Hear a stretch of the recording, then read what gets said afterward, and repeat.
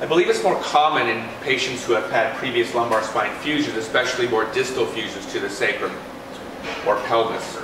The patient's pelvis has been asymmetrically loaded, such as if they're turning around, let's say, to look in their rear view mirror as someone rear ends their car. And that's a common scenario where the pelvis is asymmetrically loaded, and I've done some surgeries on those patients.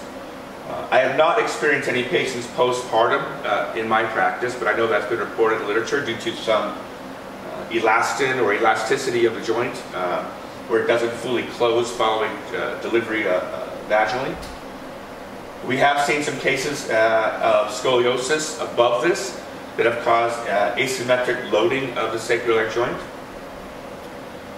And we've just seen some de novo cases of patients with repetitive trauma or sports activities such as golfing, where they've had a lot of torsional activities that's resulted in asymmetric loading of the sacroiliac joints.